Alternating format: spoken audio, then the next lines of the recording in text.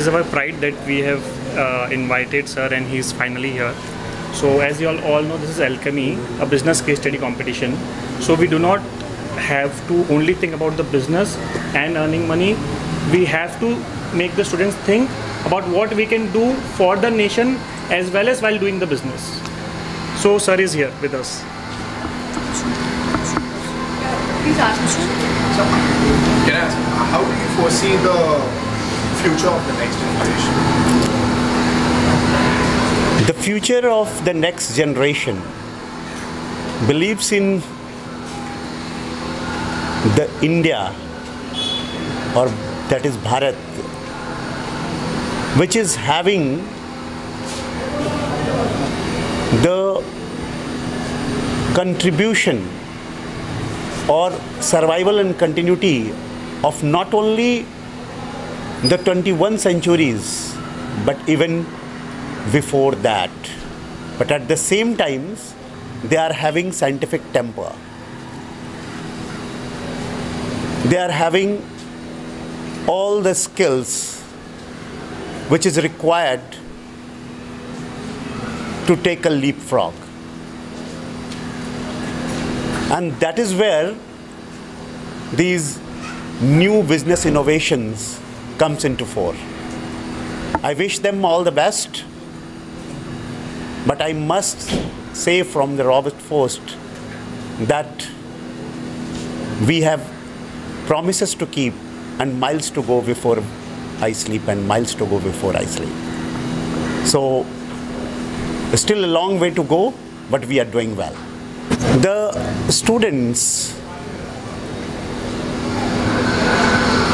actually require this sort of stage, this sort of forum where the industrialists, the finance groups, the universities,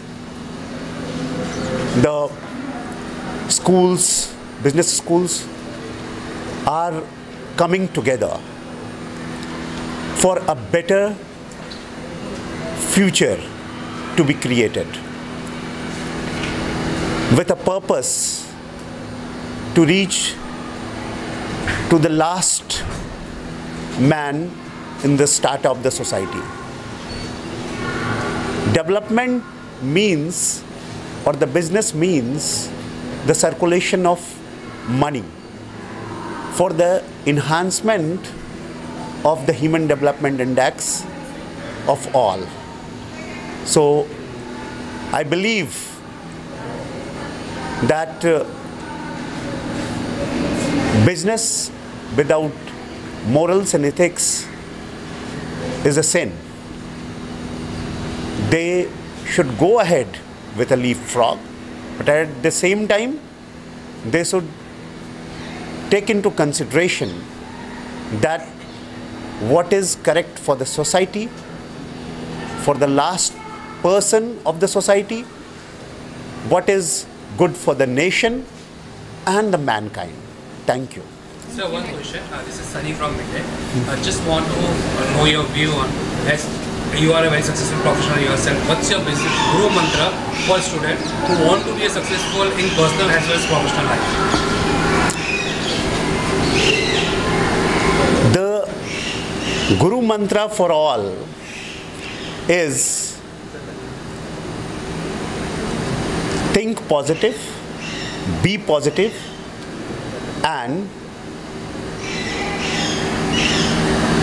always think for doing something new, innovative.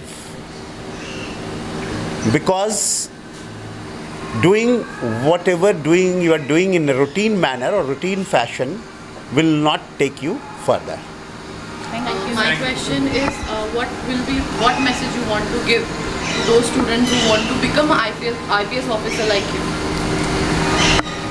So they must go through first the cardinal principles of civil services. That is subjectivity, objectivity, integrity, honesty, transparency, neutrality, commitments towards the constitution and serving the common people. If they are clear about it, that why they want to become a civil servant, an IS, an IPS, an IFS, and custom and excise services officer, and an income tax officer, if they are quite clear about it, then they should go ahead with it. All the other qualities required will be inculcated, but this why should be clear, crystal clear. Collaborate to promote entrepreneurship in India? So,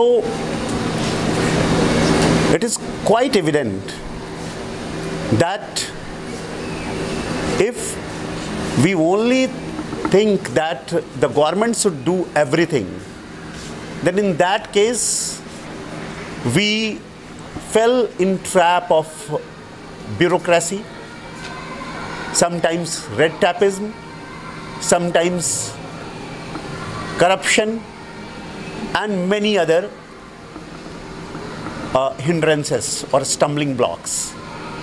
But if the private sectors, school, colleges, institution and educational institutions, etc., also participate in it, there would be more transparency, there would be more positivity and openness. At the same time, it would be expeditious because there would be pressures group from outside. Secondly, many a time government might not have enough money for that particular sector or that particular business.